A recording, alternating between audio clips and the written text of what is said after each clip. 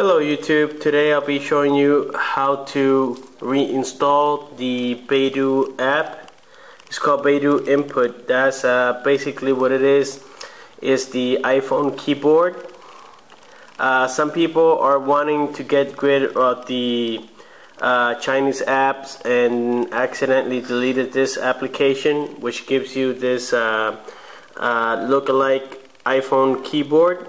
So what I'm going to show you today is how to reinstall it, because if you just put it on the root of your SD card and you try reinstalling it from there, it will give you an error saying that it is unable to install it. Okay, so first I'm gonna delete the application. I will not have a keyboard, just to demonstrate you how to reinstall it. Basically what you have done before is that you accidentally deleted this app, just like I am gonna do right now.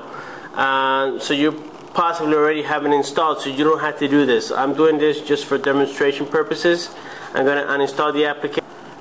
Once you have the application uninstalled, which is Baidu Input, you're not going to see a keyboard and you're going to be wondering, okay, how do I get that back? Okay, first I'll be providing a link on where to get the application. Okay. Now, once you get the application and you download it, you will see the application right here on either, some people have it differently. I have it on my desktop. I already downloaded it. You're going to see it says Baidu Input. Okay? So next thing you're going to do is, I have a docking station. For those who don't have a docking station, just connect your Gooapple through the regular USB. I know there's going to be some questions on where did I get this docking station. This is the docking station for an iPhone 2G. Okay, I purchased it on eBay, so it works perfectly, and it can be synchronized with your PC easily. Okay, so coming back to the subject, once you get it connected, okay, you're going to hear that on your PC. You're going to see that it says USB debugging connected and so on and so forth. So what you're going to do is you're going to drag it down and you're going to connect USB through your PC. Then you're going to wait here for a second. So now we're going to see the message prompted on the desktop. Okay, here it is. Next, what we're going to do is we're going to open folder to view files, and there are all your files from this SD card, which it is located inside the phone. Okay, so what you're going to do is you're going to drag the application that I showed you earlier. You're going to drag it onto your phone's SD card. Okay, so in my case I already dragged it. You can do it either on a folder, or you can do it on the root of the SD card. In my case, I put it on the download folder. Okay, but you can put it just anywhere on the SD card as long as you know where it is. Okay, now you're going to come back to your phone and you're going to turn off the USB storage right here. Okay, now that it's been turned off, you're going to hit on the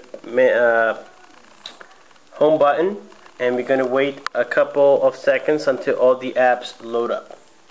Once it loads up, now we're going to go to Astro File Manager. Now what you're going to do is, once you get to Astro File Manager, you're going to look for the folder, which I use download folder, and you're going to tap on it and you're going to search for the application that we downloaded, and it is right there. Okay, so that's a good sign. Now we're going to go back to the home. Okay, and what we're going to do is we're going to use this application called Root Explorer. Okay,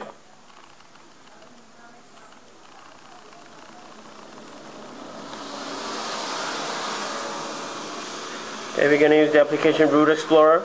Now we're going to go to SD card folder. Once you go there, and now we're going to search for the same folder that we searched earlier, which is download folder. which is right there. Okay, we're gonna tap on it. Now there's the application that we downloaded earlier, and we placed it on the SD card. Now you're gonna long press the application, and we're gonna tap on copy. Now you're gonna see at the very bottom it says paste cancel.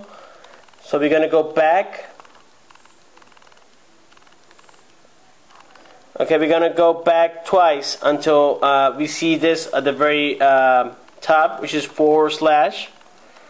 Okay, we cannot see anything such as SD card. It has to be on the very beginning. So now we're gonna go down to System,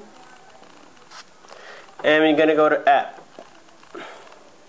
Now we're gonna paste here the Baidu Input application.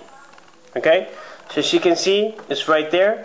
Now, this is where it denies being installed. It's because the permissions are not set up correctly. So now we're going to long press it. We're going to tap on permissions. And as you can see, permissions are incorrectly. Okay, the correct permissions are as follow. Just like that. Okay, so if anything else is checked, you uncheck it. It has to be the exact same way I have it here. Now we're going to tap on OK, and now we can go back to the home page. Once we get there, on this case I use Quick Boot. I don't know if you can see that. Sorry, it's a little bit out of focus. Now we're going to go to Quick Boot, or you can just simply turn off your phone and then turn it back on. But if you have Quick Boot, then you're going to hit Reboot Phone. And now it's going to reboot. Okay, now the phone is rebooting.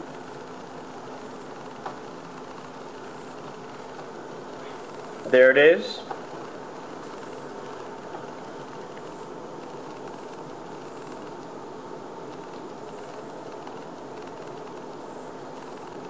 There we have it. Now we're going to slide to unlock.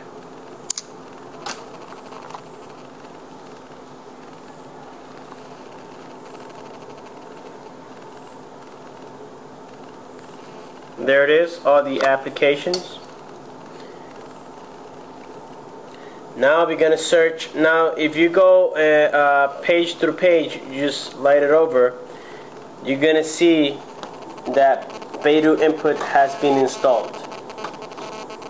Okay, it is right there. Okay, and the reason I'm posting this video is because if you simply try to download it and place it on your SD card and then install it, it's going to give you application not installed. So this is a perfect way on how to do it. Okay, now we have the application. Now we're going to see again the keyboard. Oops, let's get that back. There it is. The iPhone style keyboard is working again. Okay, so this is how you do it. If you have any questions, like always, please let me know, and I'll be more than glad to answer any questions you might have. Thanks for watching, and have a good one.